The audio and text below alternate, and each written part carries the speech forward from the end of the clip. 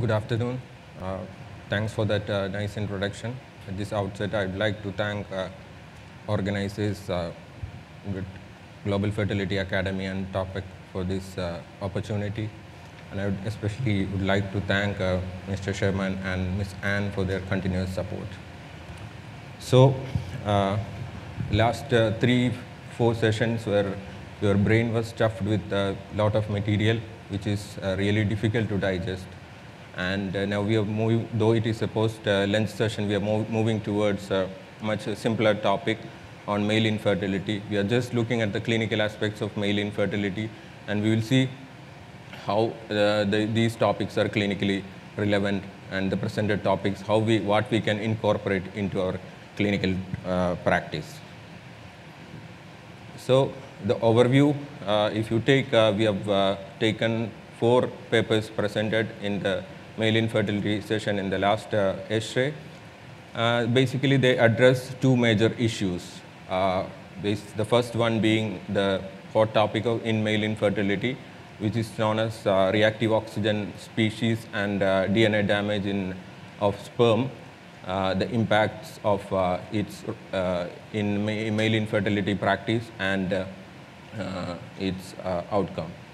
And the second one, the first 2 studies, we will be basically looking at DNA fragmentation. The second and fourth study, which is really interesting, one is on the outcome of both discusses about the microdissection tissue and outcome of offsprings in Klinefelter syndrome.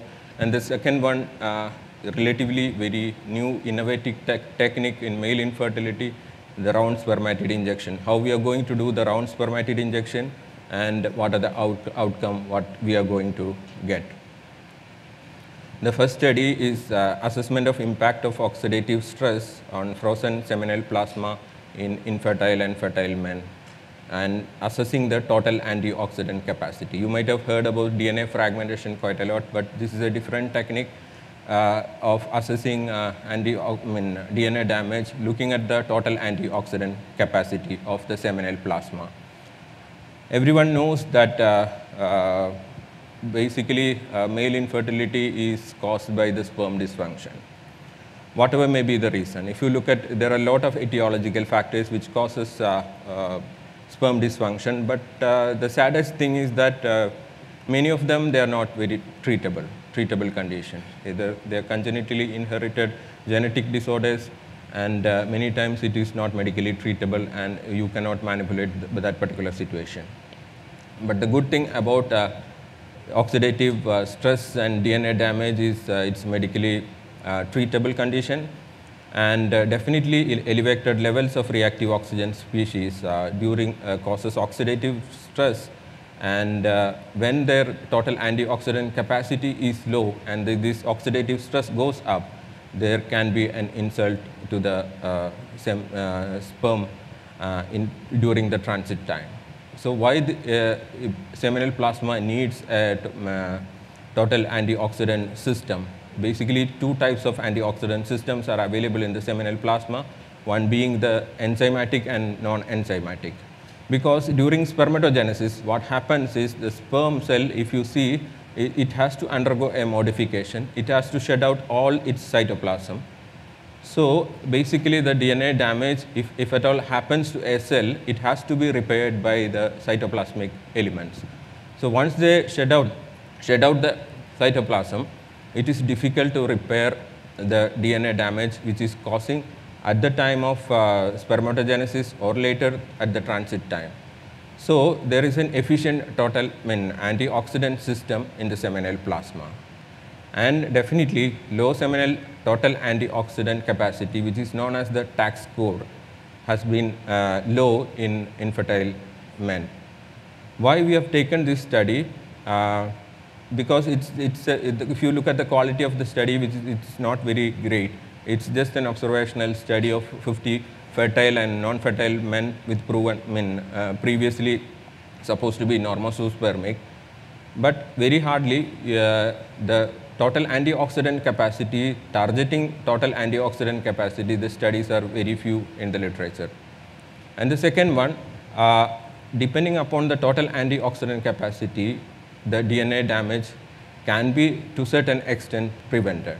So what they did after thawing, they compared the total antioxidant capacity or the TAC score, which is expressed in Trollocs concentration, and the same thing, the same samples were correlated with the morphology, motility, and concentration based on the WHO analysis. And they have performed acridine orange test to know the capacity, the extent of DNA damage. So let us see what happens, what they found out. So after thawing the semen sample, they found that there was not much difference in the motility and the sperm concentration. And if you take the morphological aspect, when in infertile patients, the morphology was much lower, and the DFI was high, which was 17% in infertile men, where it was 10% in the fertile men. And TAC score, which is expressed, I told you, in Trollocs concentration, was 830 for infertile men, which was above 1,200 for the fertile men. This is the graph showing mean DFI in infertile and fertile men. Then the mean, this is what I told you already, the mean TAC score was 1,200 for fertile men, and which was pretty low, and statistically significant levels, which is low in infertile men.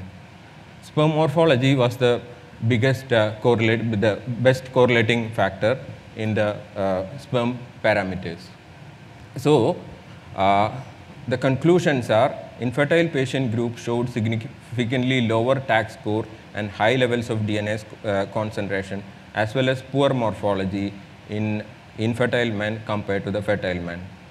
So how I'm going to implement this in my clinical practice? Total antioxidant capacity of seminal plasma is a reliable, simple, and cheap and reproducible compared to the sperm DNA fragmentation test, which is reliable. You have two types of methods for assessing TAC score, which is known as calorimetric method and chemiluminescence method. If you choose a calorimetric method, which is much cheaper, simple, and reliable for a treatable condition. If the TAC score is high, you can treat it with antioxidants from outside. So this is how it is going to useful in our clinical practice. The second one, it's again the meta-analysis, which is presented in the last essay on the test for DNA fragmentation and their predictive capacity for the ART outcome in terms of live birth rate. So everyone knows that sperm DNA damage is associated with poor ART outcome in terms of low fertilization, bad quality embryo development, low implantation, recurrent implantation failure, so on and so forth. And basically we have two kinds of sperm DNA fragmentation tests. One is known as direct test, and the second one is known as indirect test. Direct test being the tunnel assay and the comet assay. What the direct test will show is directly they will go and the probes are made and they directly go and get attached to the site of damage. Indirect test means they just assess the denaturing, and once they introduce to the acid solution, what is the denaturation capacity of the DNA. So the SESA and SED are the indirect test. It was a systematic review. The quality of that systematic review, we need to get the full data to assess, but whatever we could gather from the oral presentation, the quality-wise, it's reasonable. The quality of the study was quite reasonable if you assess whatever the data we could gather from the oral presentation. Then the only one drawback was the total number of studies included was less. And from there, this quality assessment was performed, and receiver operator curves were made, to assess the association of, the predictive capacity of each test in terms of live birth. And it was separately assessed for IUI, IVF, and ICSI procedures. Sorry. The predictive accuracy when with the receiver operator curve, basically, I think we had just now discussion when it was telling about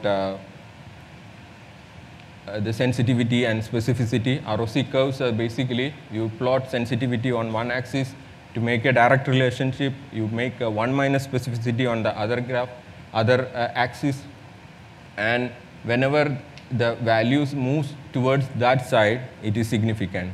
Finally, what you get is area under the curve. If you get a value of area under the curve, if it is more than 0.8 or 0.9, which is supposed to be good association. When the area under the curve value is less than 0.6, it is poorly associated. So from this study, they could find out the area under the curve for tunnel assay was 0.7, which was reasonable. But none of the other tests will showed the association of good association with pregnancy prediction. Then this is only the tunnel assay was used to investigate differences in sensitivity and specificity in IVF and ICSI cycles separately. No difference in predictive value of tunnel on pregnancy outcome was observed between these treatments. Why it is important? Because previously we used to think when the DNA fragmentation is high, if we could go for ICSI, we can bypass the certain extent of DNA damage, because in IVF the co-incubation time is much more, the number of sperms exposed to the eggs are more. Finally, the chance of getting ROS damage to the oocyte is more. But if you do ICSI and bypass this effect, they found that the previous thinking was that if you go through the literature, it was said that ICSI is the first line option when the DNA fragmentation is much high. But they disproved it. And the predictive accuracy of SCA, SCD, and the COMET assays were poor. So,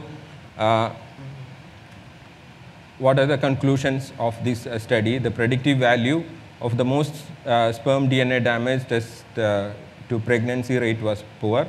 Only tunnel assay may have some predictive value, but the pooled specificity of the tunnel assay was low.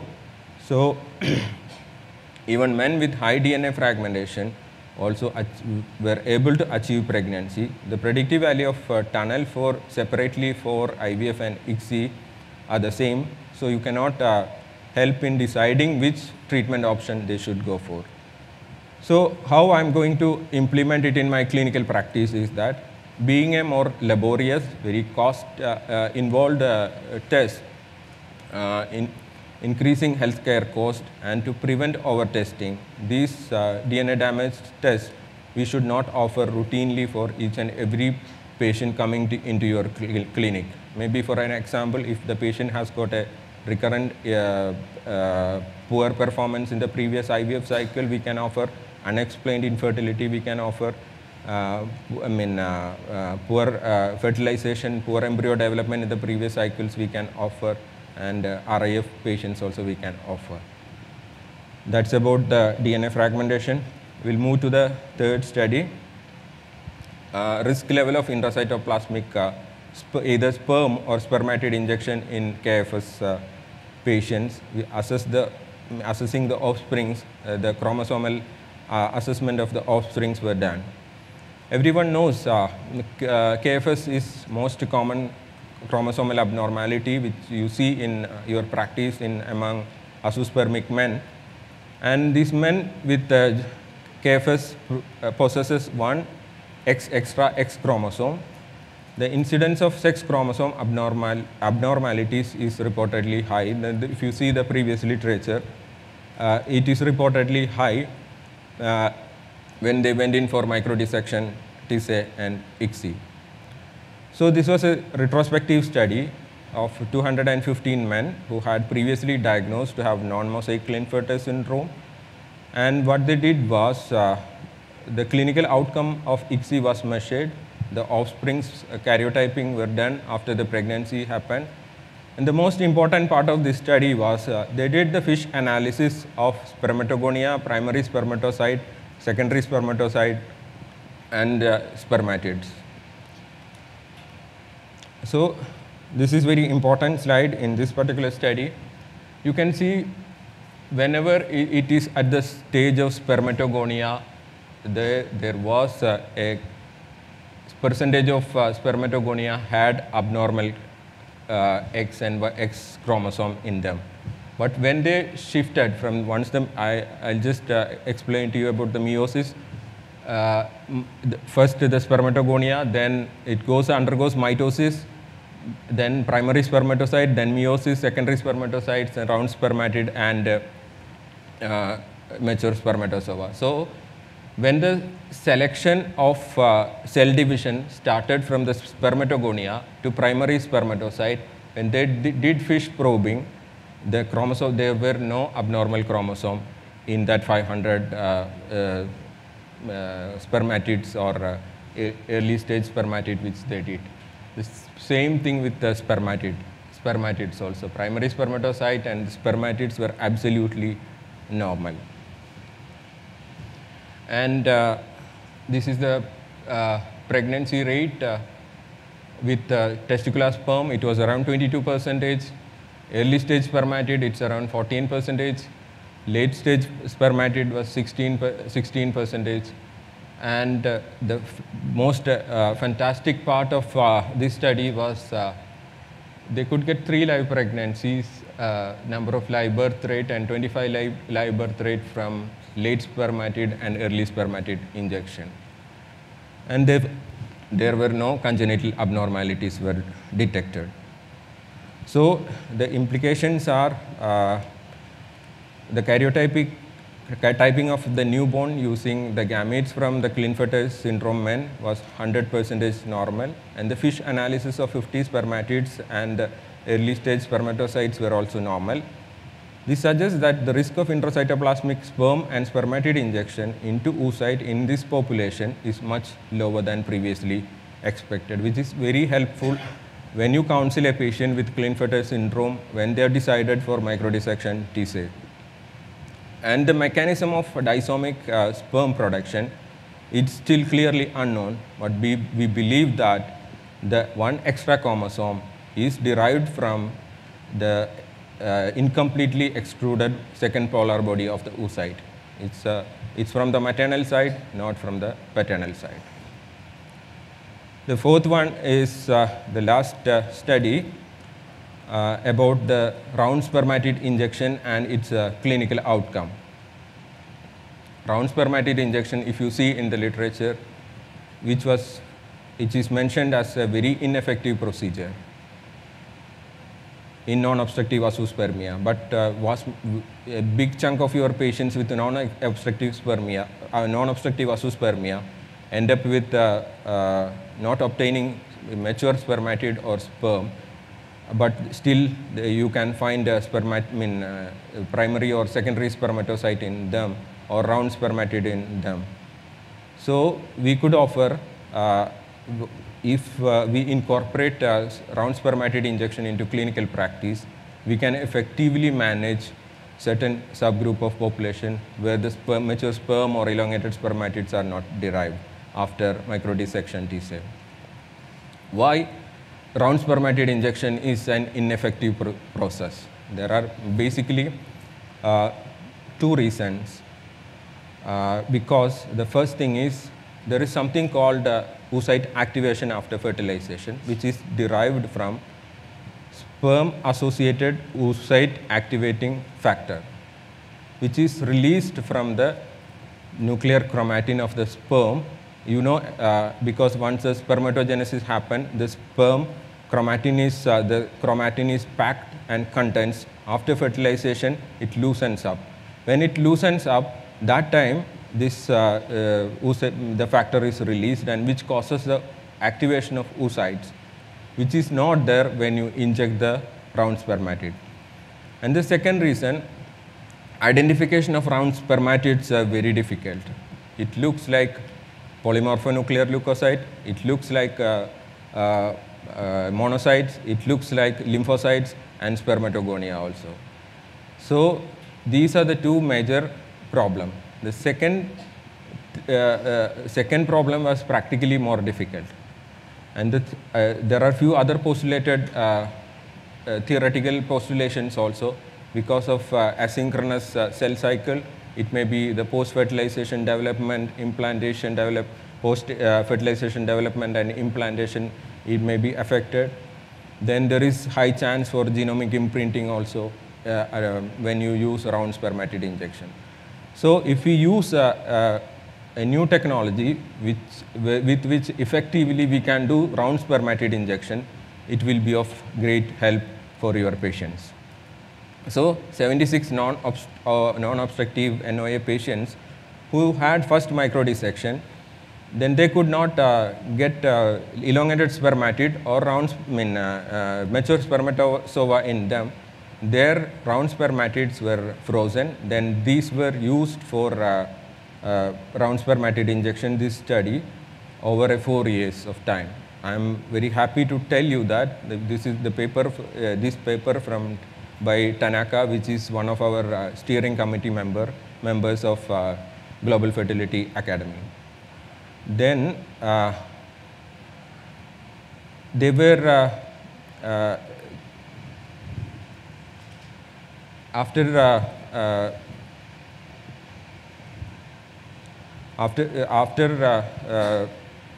getting the frozen thawed round spermatid, they were cytologically selected. I told you about the cytological selection. If we have a phase contrast microscopy and an very experienced person to search for the round spermatid, looking at the acrosomal vacuoles and the nucleocytoplasmic ratio and the size of the spermatid, we will be able to find out. And electrically stimulated. The oocytes were before ICSI electrically stimulated, then it was injected. There are two types of oocyte activation. Either you can electrically stimulate or you can add calcium ionophores. Then to confirm that that particular oocyte is electrically activated, they have measured the post-activation calcium concentration inside the oocyte also. So these are the results. 58 patients, they went in for fresh transfers. Then they could get 9 pregnancies, 9 live birth rate from them. And pregnancy rate was around 16%. Then out of these 68 patients, 10 patients went in for frozen transfer, and 18 patients again after first cycle failed, they came back for the frozen embryo transfer. Then they had a pregnancy rate of, then they had a live birth rate of 5 total number of 5 live birth rates were obtained from the frozen FET cycles.